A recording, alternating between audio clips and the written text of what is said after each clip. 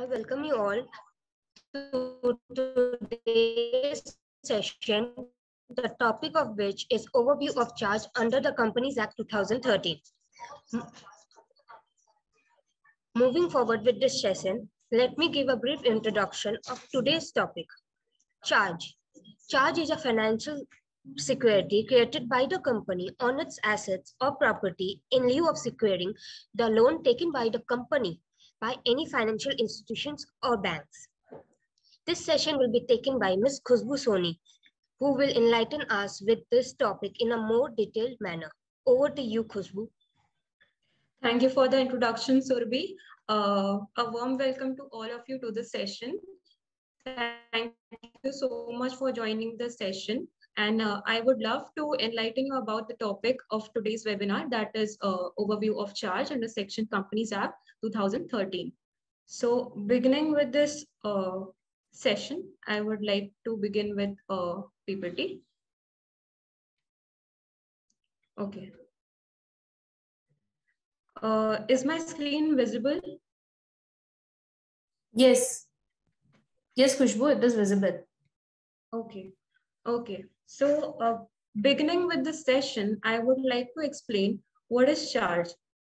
So Section 2, Clause 16 of the Companies Act 2013 defines charge.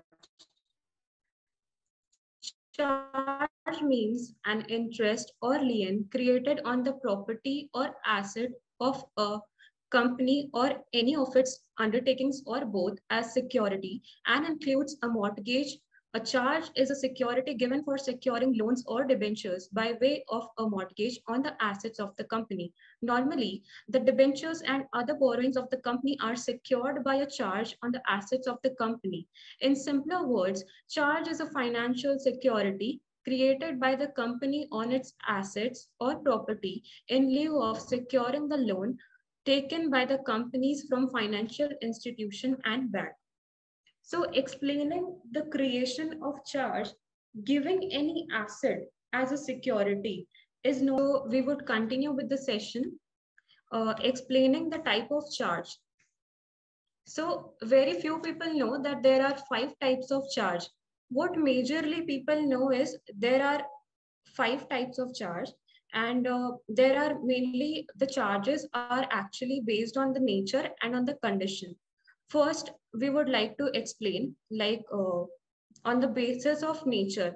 So going by the basis, there are 2 types of charge. First is fixed charge and the other one is floating charge. Now, what is fixed charge?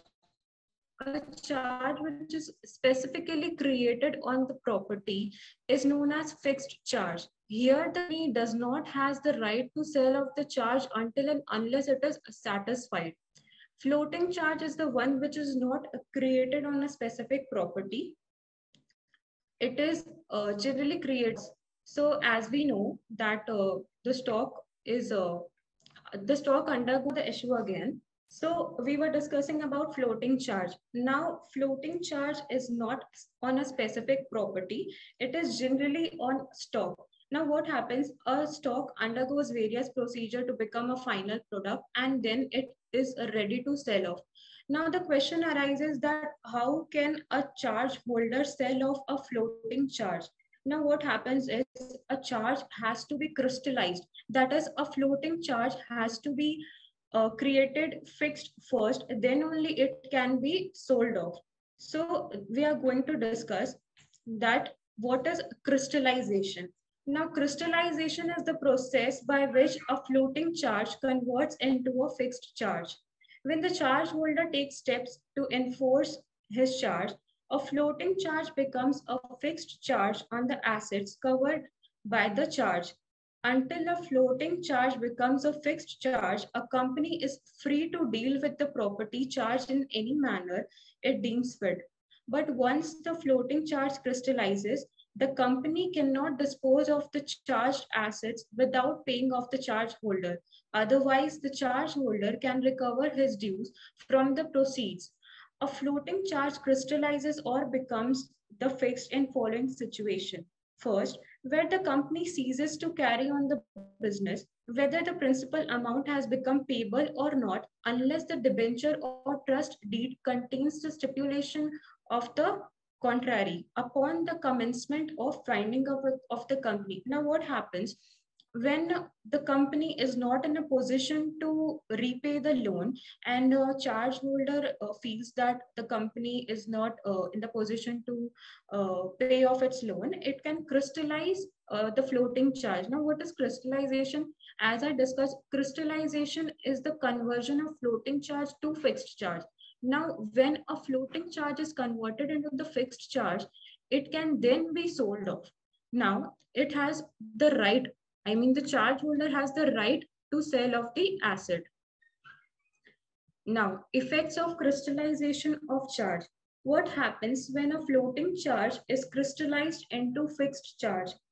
First, as we discussed earlier too, the floating charge gets converted into the fixed charge, and the charge gets priority over the subsequent charge. Now, what happens in a floating charge when other charge is created as well? The very first charge gets the priority.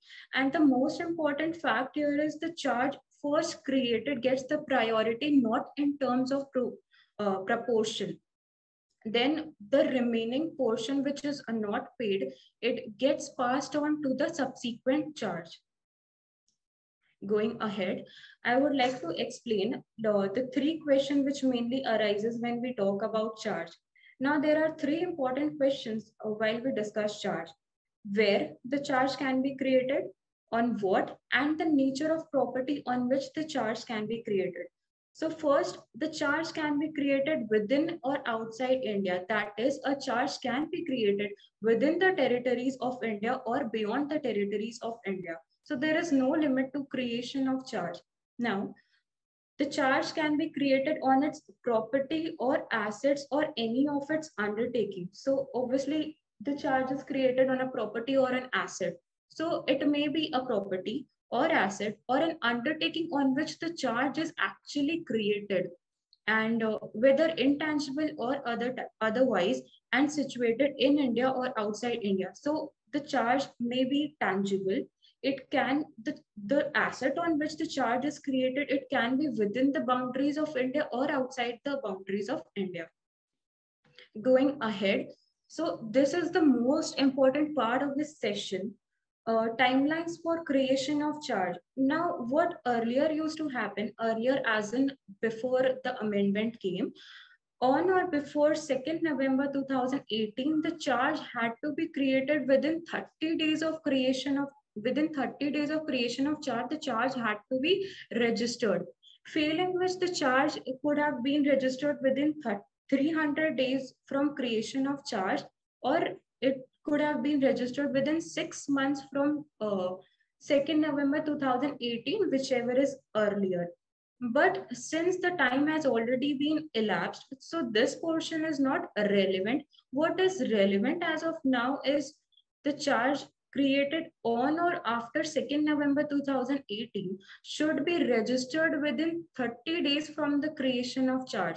Whenever we enter into a loan and a charge is created, it should be registered with the ROC within 30 days with normal fees. Failing which, the company can register the charge within the next 30 days, but with additional fees. Now, even if the company fails to register the charge within 30 plus 30, that is 60 days, it can register the charge within the next 60 days with ad valorem fees.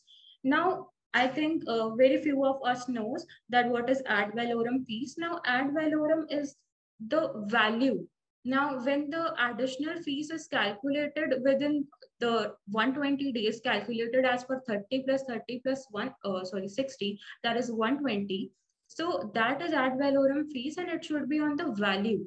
So not going deeper into the term, the main focus should be on the timeline for creation of charge. So as I explained, I repeat that the charge has to be registered within 30 days with normal fees, failing which the charge can be created within the next 30 days with additional fees, or else failing which, if we fail If a company failed to register the charge within 30 plus 30, that is 60, along with the additional fees, it does have the option to register the charge within the next 60 days with ad valorem fees. Now, application of charge. Now what happens is when a company does not register a charge within 30 days, so even the charge holder now gets the right to register the charge. Now what happens is what charge holder has to do before making an application to the registrar of the companies, what it has to do, it has to intimate the company that it is going to register the charge, and the time limit for that is within 14 days. Within 14 days, a charge holder has to intimate to the company that it is going to register the charge. Now, charge holder may itself apply to the registrar to register the charge if a charge is not registered within the prescribed limit, that is 30 days. And also in the form, there is a prescribed form for creation of charge, that is CHG1. Now, a registrar may allow the register of charge once notice is given to the company within 14 days by charge holder. Now, the registrar, while registering the charge on the demand of charge holder, the registrar will satisfy itself that the charge holder has intimated the company within 14 days. Next, date of notice of charge. Now, any person acquiring such property, assets, undertakings, or any portion of their or any share or interest therein shall be deemed to have notice of the charge from the date of such registration, where any charge on any property or assets of the company or any of its undertaking is registered under section 77. Now, the section 77 is of the creation of charge.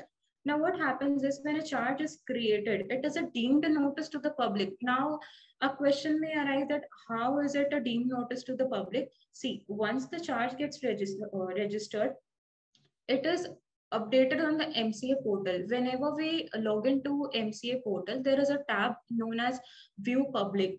We can go there, we can pay some fees to view the documents of the company. Over there, we can see CHG1, that is creation of charge. And on the later part, we are going to discuss what are the other charge form as well.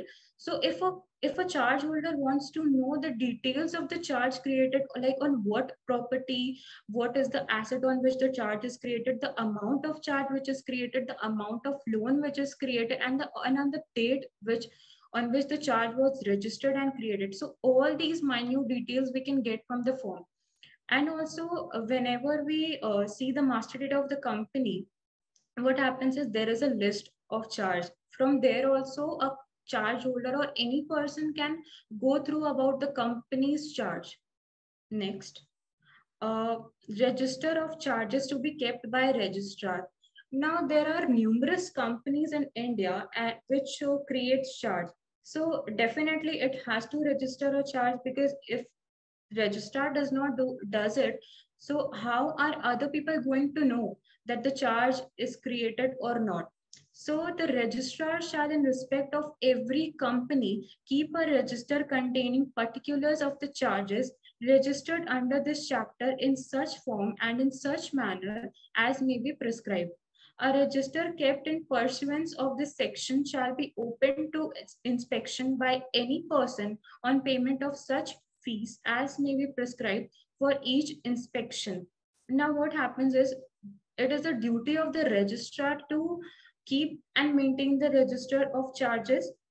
Now, what happens is whenever a register of charge is maintained, so it has to be kept open for inspection. Now, as I discussed earlier, how can a person see? Suppose if I want to know that ABC Limited has created any charge or not. So how will I come to know about that?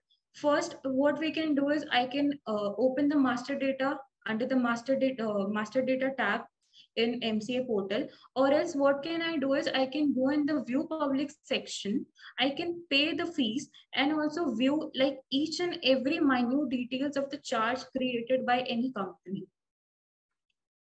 Now, Company to report satisfaction of charge. Now, this is a very crucial step when a charge is registered. This becomes very important for a company to register the charge when it is satisfied. So, the company shall give intimation to the registrar of the payment or satisfaction in full of any charge within a period of 30 days from the date of such payment or satisfaction in Form CHG 4 along with the fees. The registrar may, on an application by the company or the charge holder, allow such intimation of payment or satisfaction to be made within a period of 300 days of such payment or satisfaction on payment of such additional fees as may be prescribed. On receipt of such intimation, the registrar shall issue a notice to the holder of the charge calling a show cause within such time not exceeding 14 days as to why payment or satisfaction in full should not be recorded as intimated to the registrar. Now, what happens when a company registers its charge, and when the charge gets satisfied?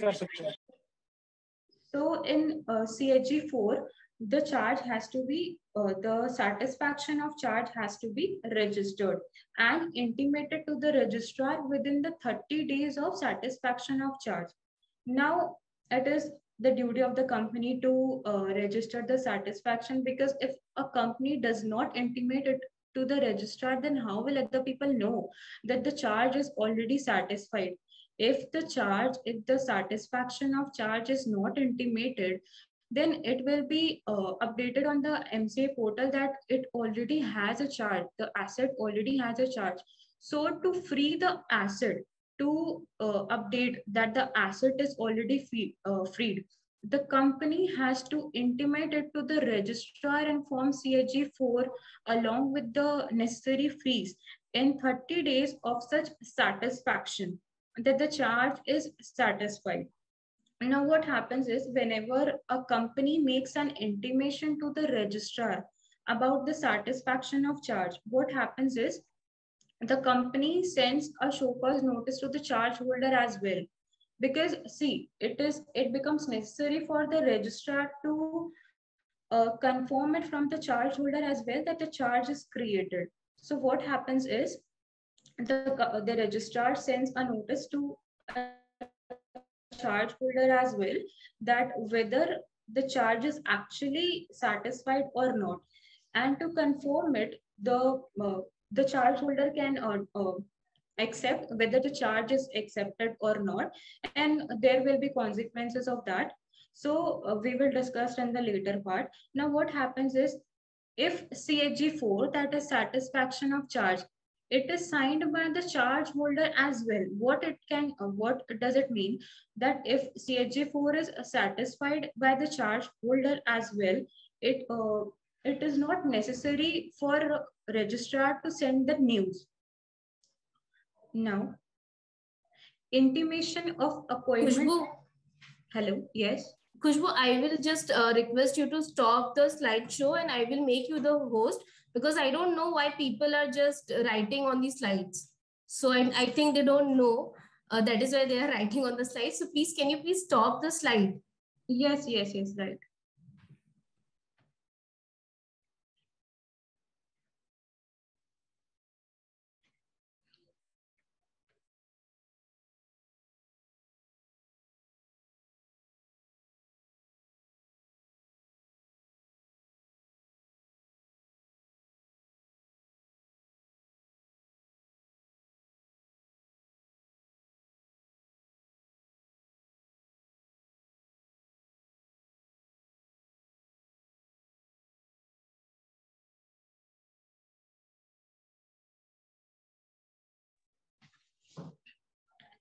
All right, sorry for the interruption again.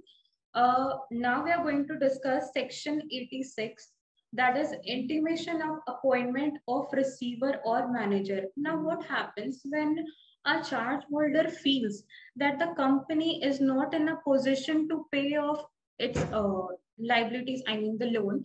What it can do is it may apply to the court to enforce the asset. Now, what is enforcing the asset? It is the selling of the assets. So any person may apply to the court for selling the assets on which the charge is created.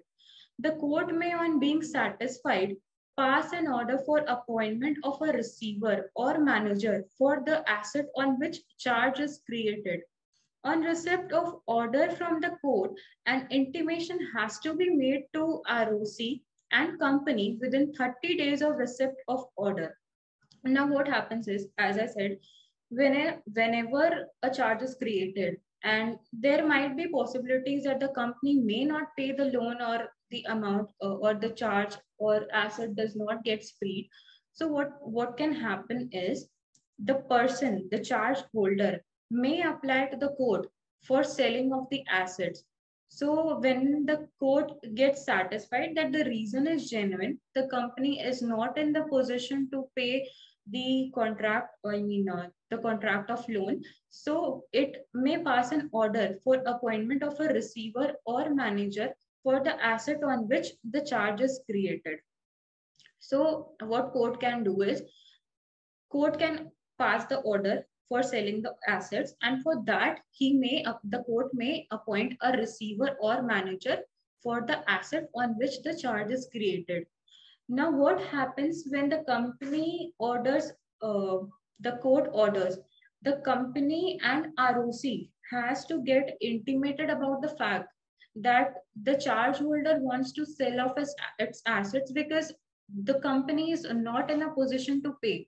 What can happen is the charge holder in Form CHG 6 can intimate to the ROC and company within 30 days of the receipt of the order that a person, a receiver or manager is appointed for the asset on which the charge is created.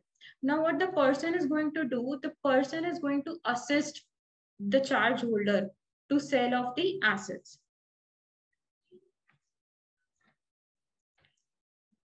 Okay. Now, it is just like it was the duty of the registrar to register the charges, to maintain the charges register. Company should maintain a register of charge as well. And there is a prescribed form for the company to keep and maintain the register of charge, and that is CHG 7. Now, the register of charge should be kept open for inspection. Now, inspection can be done by the members of the company or by any other person other than the members of the company. So whenever a member wants to inspect the register of charge, that is CHG 7, they can do it by they does not have to pay any further fees. But when any other person wants to uh, inspect the charge documents or the registration of charge, they have to pay a fees. So now going to the next thing, consequences for non-registration of charge. Now, since the session has started, we have already been discussing a lot about a registration of charge, the timeline and other things as well. But now, what are the consequences of non-registration of charge? Contract, now what happens is the contract of charge becomes void. It's very obvious that whenever we create a charge, when we do not register it, how is the registrar or any other person going to know that this asset is not freed, that a security is created against this asset? So when we do not register it within the stipulated time, as we discussed, 30 plus 30 plus 60 with ad valorem fees, the contract of charge becomes void. And also consequently, when the contract of charge becomes void, the charge holder also gets unsecured. He does not has any right to enforce the asset on which the charge was created, because this is a legal procedure to register the charge when it is created. And but the very important thing here is, many people may have queries that if a contract of charge becomes void, whether the contract of loan is still valid or not. So the answer is yes, contract of loan is valid. Because see, for an example, if a company named ABC Limited it has taken loan from HDFC of 10 crore and created a charge on of 5 crore on that asset of the company. So maybe it hasn't registered the charge which is created. So he is not liable to pay off the charge, but the contract of loan is still valid. ABC Limited has to pay the amount of loan to HDFC because contract of charge and contract of loan is maybe interrelated, but the contract of charge does not affect the contract of loan. There is no relation, and the company is liable to pay the loan which it has taken from any bank, financial institution, or any creditor. Now, going further with the contravention and consequences of non-registration of charge, the punishment for contravention is on the company is rupees 5 lakh. For officers found in default is 50,000, and person who willfully violates is liable under section 47. And now what happens is a person who willfully violates, see, for the company and for officer in default, it is very simple that whenever a company violates or breaches the charge section or the law relating to charge, the company is going to pay a penalty of 5 lakh rupees.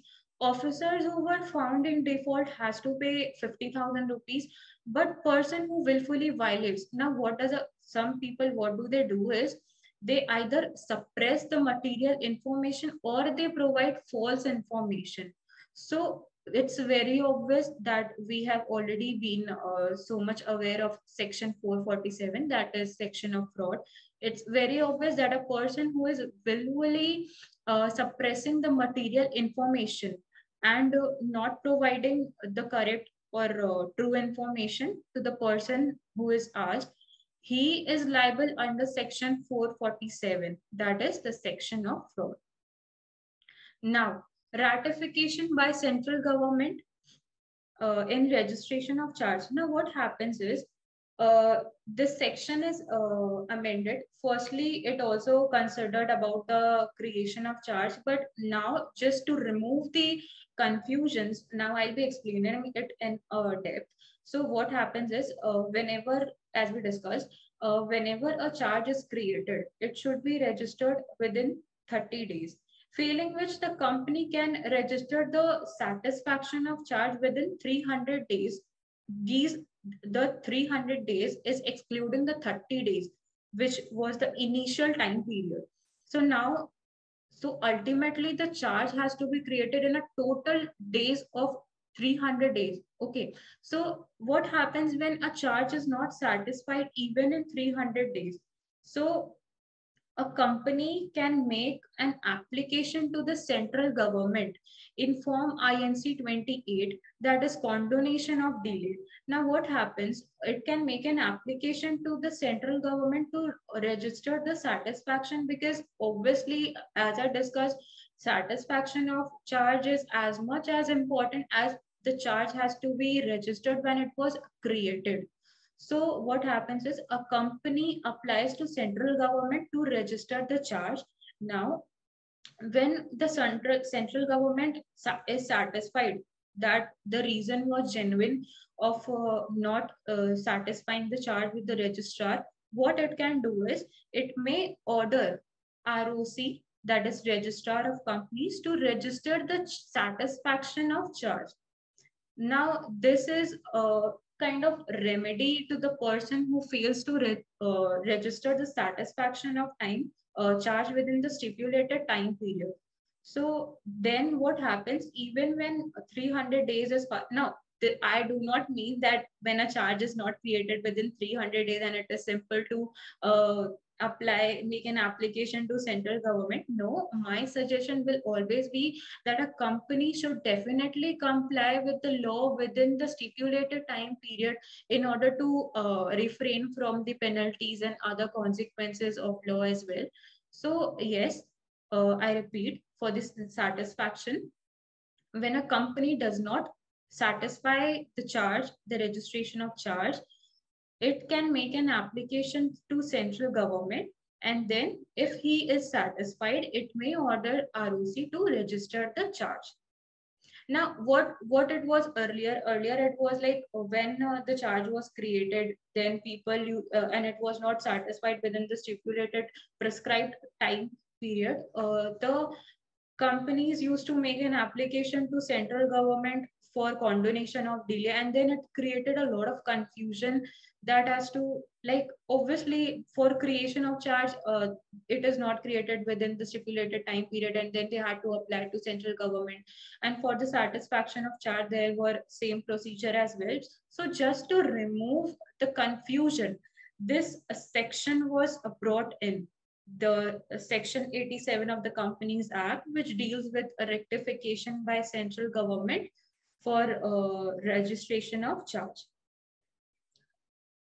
Now, thank you. So with this, I'm going to end the session.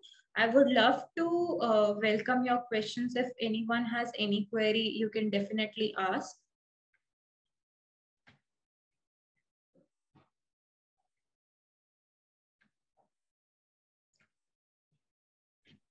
Hello, ma'am. Hi. Yes, ma'am. It's Paritosh here. Hi. Yes, ma'am. I have one of the query. In case when the company does not register the charge within the stipulated time. So, what are the alternatives we have in this case? As in earlier, there were 300 days, 300 odd days.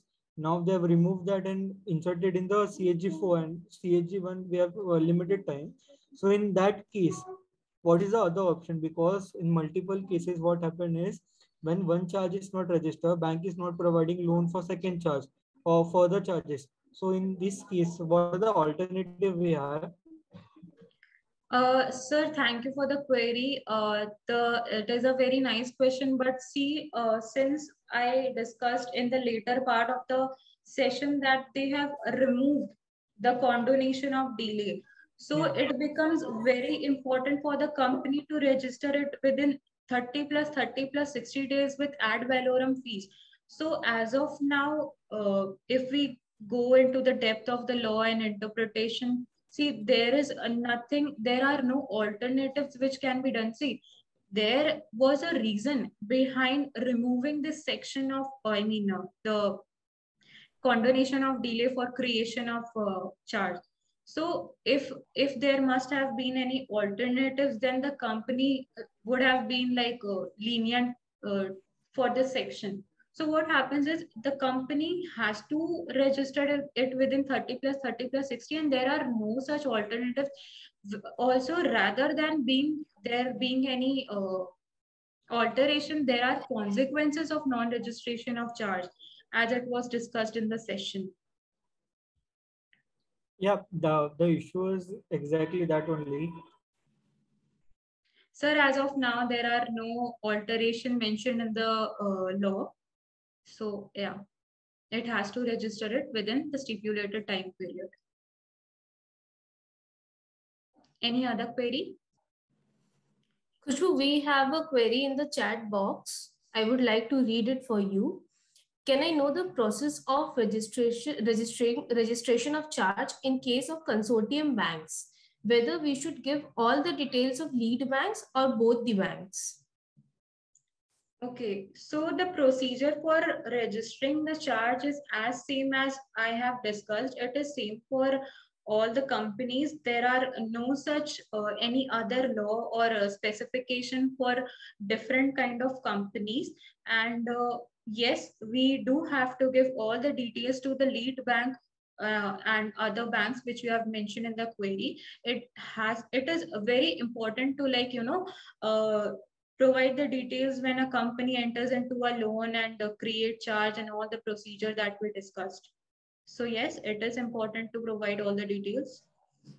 I also agree with you, Khushbu, that we have to provide the details of all the bankers. Any other query? Yes, Mr. Nath has asked one more question. Can we do charge registration without registered loan agreement? Sir, I think the answer to this is no, because obviously, when is a charge created? A charge is created when we enter into a loan agreement, right? when a company takes a loan from any bank, financial institution, or any other thing. But obviously, for the creation of loan, when we enter into the contract of loan, the loan agreement is required. So for better compliances, and yes, for creation of charge as well, the loan agreement has to be entered when we register the charge. And I would like to add, I think without registering the loan agreement, it will be not, what to say, it will be not valid. How can you consider that agreement which is not registered as valid in the eye of law? It might happen that in the later stage, in the later period of time, the company as well as the charge holder would face problem, right? Mr. Rao has asked one more question. He is saying that, but there is no option of giving the details of two banks in case of consortium banks in the form CSG1. Now, see, what my suggestion is, whenever we provide full details to the bank, it is on the like better part of the compliances. The compliances are not only done in this letter, but as well as in the spirit. So it may be that it is not mandatory, but it will be better if we provide the details to both the banks which you mentioned in the query. Yeah. It can be provided in the form of attachment, maybe the particulars of lenders we can give in the attachment. There is one more question, whether professional certification required before registration?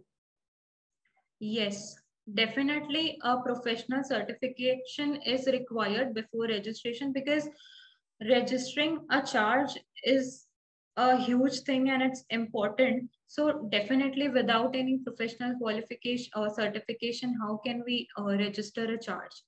So yes, it is required.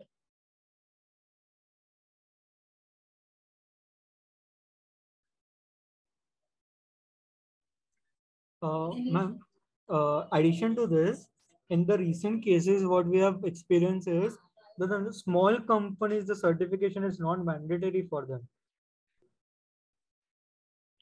See, sir, when the law came, it did not actually focused on the professional qualification or the categories of the companies on which professional certification is required. But to be on the safe side, I think it is better to have a professional qualification and for creation of charge. Yes, ma'am.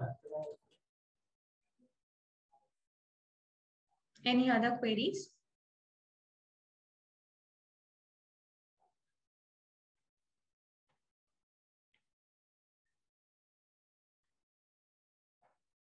Okay, we have another query as well. If we are unable to fill all the data related to security details as the data is large, can we mention as per sanction letter in the box provided? Yes, definitely, you can do that.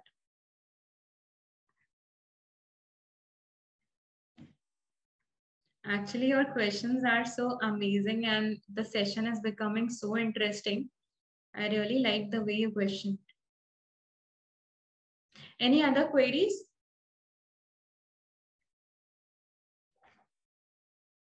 Okay. Please clarify what happens if the company is not able to file charge even within 60 days.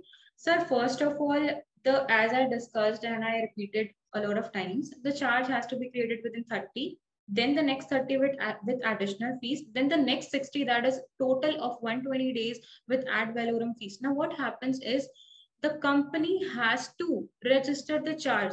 And if we do not register the charge within the prescribed time limit, what happens is the company has to face the consequences, as it was discussed in the later part of the slides. See, whenever the company does not register the charge within the stipulated time period, the contract of charge is definitely going to get invalid, and the charge holder is going to get unsecured. But yes, the contract of loan is still valid, but the contract of charge becomes invalid.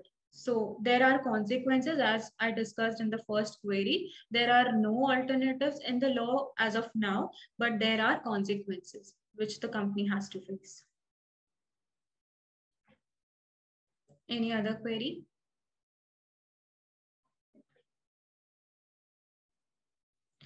The company can go for condonation in case of the satisfaction of charge, but not the creation of charge, because see, this was before, this provision was definitely before the amendment came, but now it is amended, and the company can only go for condonation in case of satisfaction of charge and not the creation of charge.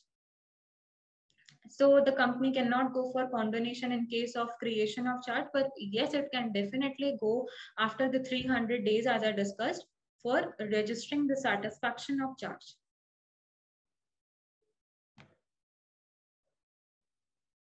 Any other queries? I think, okay. I think we are done with the session. I would like Surbhi to continue. Yes, yeah, I think we are done with the session. Surbhi, please give.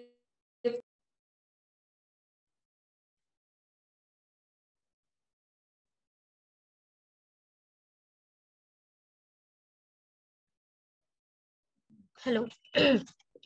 I would like to express my heartfelt gratitude to all of you for your presence and making this session a great session.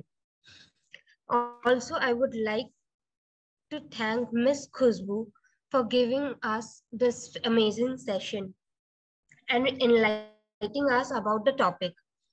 This was a really knowledge cultivating session. Looking forward for such session from you in near future, Khushbu. Yes, Surbhi, definitely we are going to join soon. And also I would like to thank all the partners and Mamta Benani ma'am for giving me the wonderful opportunity to come forward and speak and enlighten you about the topic and to be a part of the session. Thank you so much for joining. Thank you. Thank you, Khushbu. Thank you.